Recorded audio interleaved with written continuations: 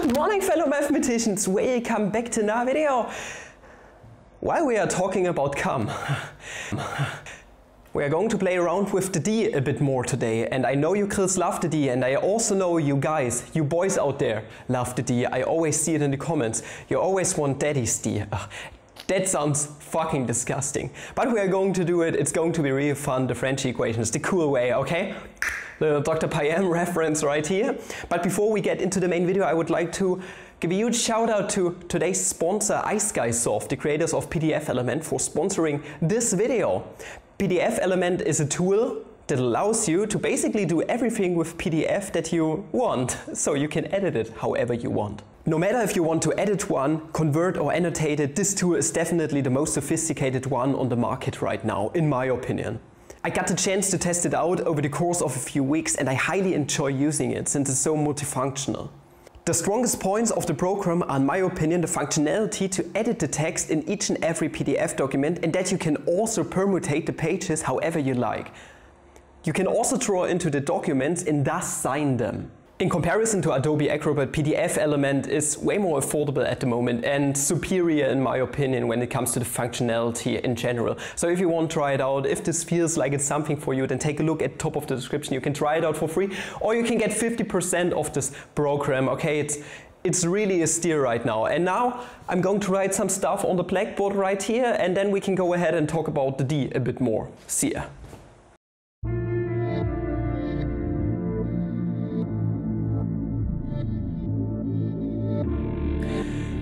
We are going to solve an actual differential equation with this today. Oh my goodness. And I haven't thought of one up until now. So at first, let me tell you something. I have set this as a little math nut.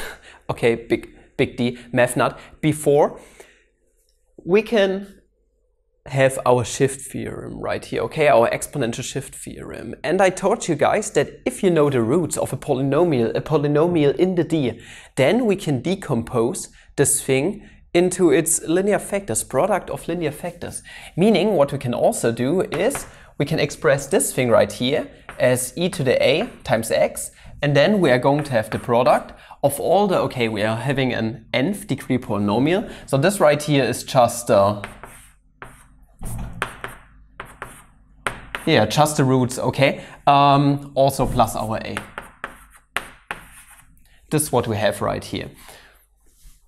I hope you understand where all of this comes from, okay? We can just decompose this right here. If we take our original polynomial, it's just d plus our lambdas right here, negative our lambdas, negative, okay, it really depends on your lambdas right here, but in normal case you are going to have it negative because you want everything to go to 0, okay? And we are going to use this right here today. Now, let us go ahead and get started. I'm going to think of a differential equation, a really simple one at that. Okay, let's work around with the signs a bit. So let's suppose we had an original differential equation and we are going to turn this into its linear factors. For example, the d minus 2, d plus 1 times y being equal to t, for example. It's a differential equation with respect to t right here, or y. Okay, this is what we have right here, and if you were to factor all of this out, you would end up with, okay, you are going to have d double prime and then negative d negative 2 times y being equal to t. So if you are interested in the original differential equation right here, where this linear factor decomposition stems from. And now we are going to go through this process right here, okay? We have turned this into linear factors, and this right here is extremely powerful, okay? Because what we can do, we can assume our y to be of exponential form. Okay, why is this useful? Because if we were to express this as some function phi, for example, times e to the something x, we could bring this e to the something to the outside, and in this process we could manipulate this a to be of the form of our root right here, of one of our roots, okay? Meaning if we would have negative lambda 1 plus lambda 1, we would get rid of this and we were left with d of phi. We are going to go through this process. It's going to make perfect sense in a second, okay? We are going to define our y to be, okay, some function phi, for example. We are going to need more phi's. I'm going to call it phi 1. And we want to eliminate our root right here. Our root is of the form d minus -1. This is our root right here. So what we would need in order to eliminate this, in order for us to eliminate this root right here, is e to this root times t, meaning -t. I hope this did make sense to you. Now we can just make use of our exponential shift theorem right here. It's of this form. This right here is still a polynomial, but decomposed into its linear factors. Meaning if we were to bring this e to the -t to the outside, we would be left with e to the -t. Then, now, here comes the most important part. If you drag this to the outside, you have to distribute this factor right here, into all of the linear factors. Meaning, we would be left with d minus 2 minus 1, okay, this is the root right here. And then we are going to have, I'm going to write everything out, d plus 1, that's the original term, minus 1 phi 1 being equal to t. And this is pure magic right here, because this thing right here overall is just a differential of phi 1. And now we can go through the very same process once again. This is absolutely cool. So, if we were to take a look at this thing right here, this is nothing but d minus 3 at the moment.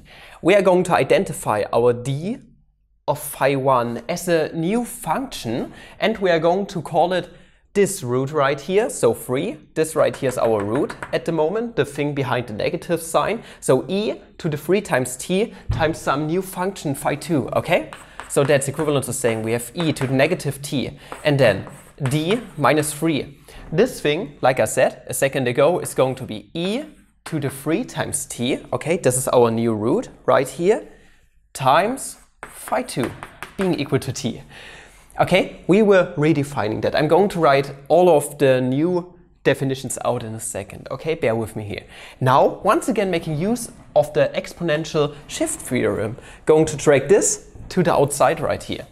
Meaning, we are going to be left with e to the -t, e to the 3 times t, okay? This is going to result in e to the 2t, and then d minus 3 plus 3 phi 2 being equal to t. Meaning, we got rid of this thing right here. And now, our differential equation looks as follows. E to the 2 times t. Then we are going to have d phi 2. We are once again defying the system of mathematics, being equal to t. Now, our exponential function is never equal to 0, so we can invert it, meaning multiplying both sides by e to the -2t. Thus, we have d phi 2 being equal to e to the -2 times t times t. Now, you could go ahead and integrate both sides with respect to t, but you could also plug in the definition for phi 2. Let us take a look what phi 2 actually was. We have e to the 3t phi 2 has been nothing but d phi 1. Meaning if we multiply both sides by e to the -3t, we would be left with phi 2 being equal to e to the -3t d phi 1. Now let us plug all of this in. That's equivalent to saying we have the differential of what we had down here, e to the -3t, I'm going to put it like this, d phi 1 being equal to e to the -2t times t. And now we are going to integrate both sides with respect to t, okay? And the cool thing is, if you differentiate something and then integrate it, right, again, in the same variable, we are just going to get rid of this d operator right here. It's the inverse of integration, basically. Meaning, this is the really cool thing. Now, if we integrate both sides, we are going to be left with the argument right here. E to the -3t d phi 1. And I want you guys to remember what phi 1 actually was. Our phi 1 right here was nothing but y times e to the t. I'm going to write this out.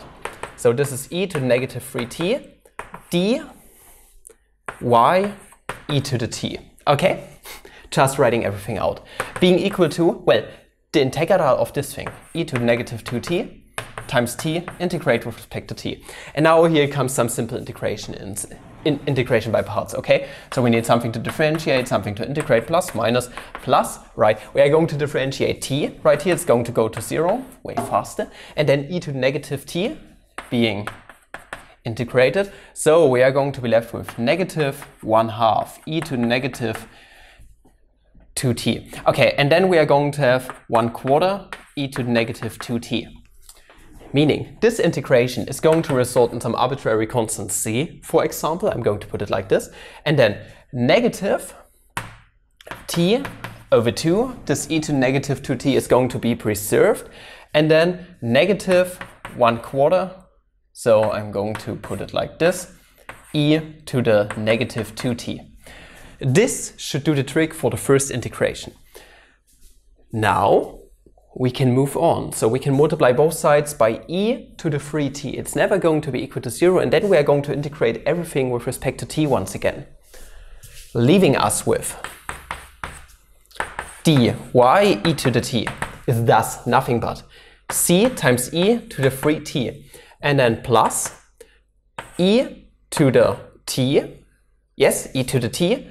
I'm going to write everything out because this makes integration a little bit easier, and then negative t over 2 and negative 1/4 e to the t.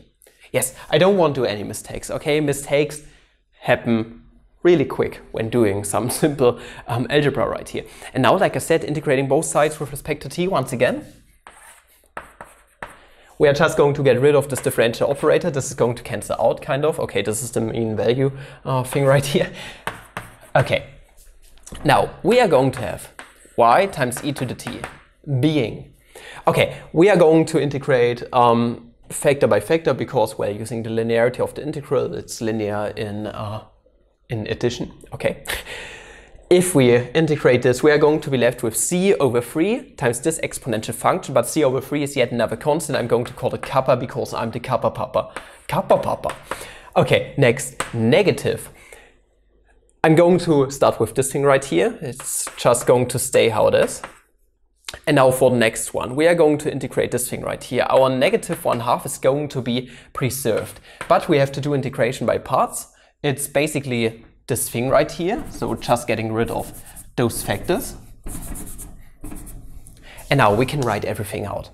T times e to the t, and then negative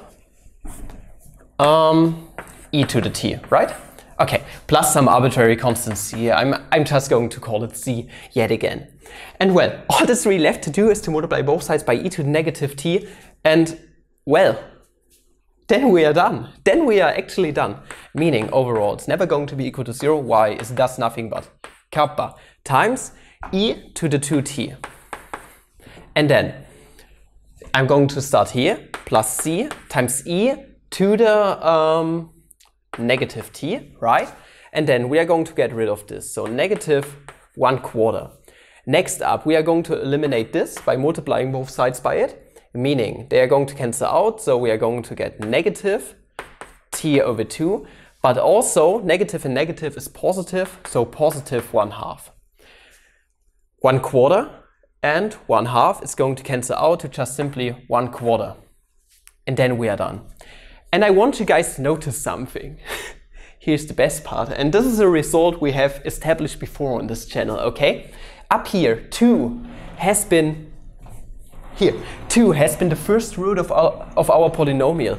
Then we have negative 1 up here. This is actually just this root, okay? And also we have our particular solution right here, 1/4 minus t over 2. And in another video, I'm going to show you something extremely awesome. With this technique, you can actually find out a particular solution in like a one-liner, okay? It's so fucking amazing dealing with this d operator. I hope you did enjoy this first application. Next time around, we are going to use this thing right here to prove the exact form of linear homogeneous nth order differential equation with constant coefficients. And I'm out, my boys and girls. If you did enjoy this video, please like and subscribe and recommend the channel if you like. If you want to support the channel a bit more, buy those t-shirts I created or support channel on Patreon. Up until the next video, have a D-Day. Oh no, don't have the D-Day. This is nothing good, to be honest. Have a flammable day. Ciao.